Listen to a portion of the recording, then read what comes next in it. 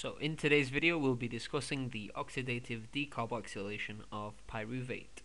So pyruvate is one of the molecules formed from glycolysis, and pyruvate is used to form acetyl-coA, which is eventually used in the TCA cycle, or the citric acid cycle. Now in the process of the decarboxylation of pyruvate, NADH is used as a reducing equivalent. NADH is an electron carrier, and carbon dioxide is released via a process known as decarboxylation, which means the removal of a carbon. And the oxidative decarboxylation of pyruvate is an important step which connects the stages of glycolysis to the stages of the TCA cycle.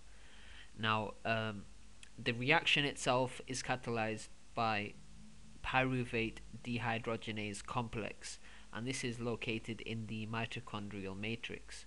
So what happens is, since glycolysis occurs in the cytoplasm, the pyruvate has to be transported, or has to go into the mitochondrial matrix where the pyruvate dehydrogenase complex is.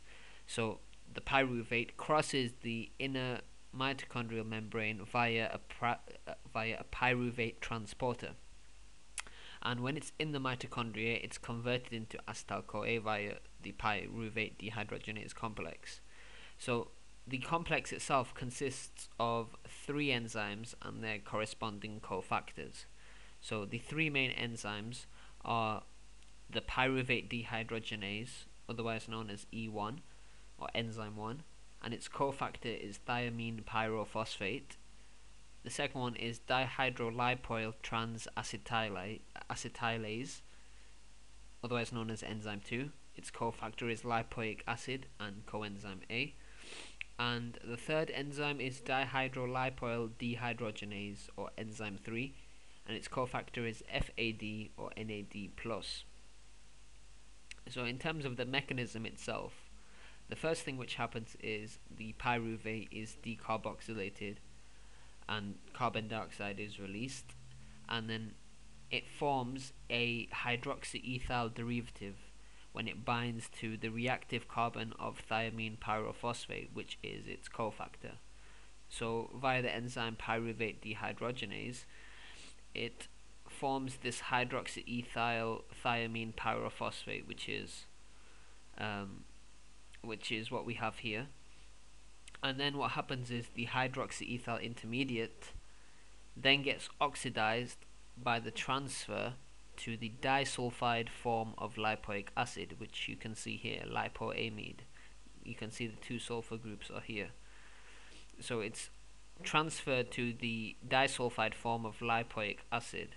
So you can see it goes through here, and the reaction occurs this way. And remember, the lipoamide, which is the disulfide form of lipoic acid, is covalently bound to the second enzyme of the complex, which is dihydrolipoyl transacetylase. And then what happens is it forms this compound here known as acetyl dihydrolipoamide. And then the acetyl group, which is bound onto this molecule, is transferred to coenzyme A, and this forms acetyl-coA. And then the rest of the mechanism of this pyruvate dehydrogenase complex is the sulfhydryl form of lipoic acid is then just oxidized by the FAD dependent dihydrolipoyl dehydrogenase, and this regenerates the lipoic acid, and then the FADH2, which is produced, is reoxidized to FAD by dihydrolipoyl dehydrogenase, and as this is occurring, NAD+ is reduced to NADH. So this is the basic mechanism. It's a bit confusing, but once this stage is complete, then that's all 3 of the enzymes which have carried out their function. So remember, there's 3 main enzymes to this complex: E1, which is here, pyruvate dehydrogenase; E2, dihydrolipoyl transacetylase; and E3, which is dihydrolipoyl dehydrogenase, each having their own cofactors, which I mentioned above. And finally, just to finish off the video, the regulation of the pyruvate dehydrogenase complex.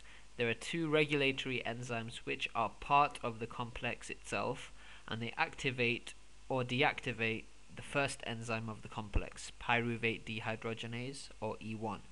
So the two enzymes are pyruvate dehydrogenase kinase, which phosphorylates and inhibits pyruvate dehydrogenase, E1, and the second enzyme is pyruvate dehydrogenase phosphatase, which dephosphorylates and activates pyruvate dehydrogenase E1. So pyruvate dehydrogenase kinase is allosterically activated by ATP, acetyl-coA, and NADH.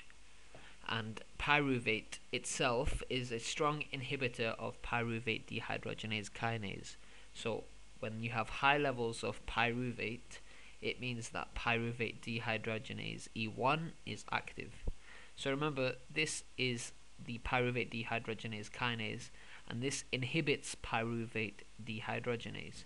So when this is in action and it phosphorylates and inhibits pyruvate dehydrogenase, pyruvate isn't being converted to acetyl-CoA, and pyruvate dehydrogenase phosphatase dephosphorylates and activates pyruvate dehydrogenase E1. So when this enzyme is active, then you have the complex which is in action, and pyruvate is being converted into acetyl-CoA. Okay, that's everything for this video. I hope it's been useful, and thanks for watching.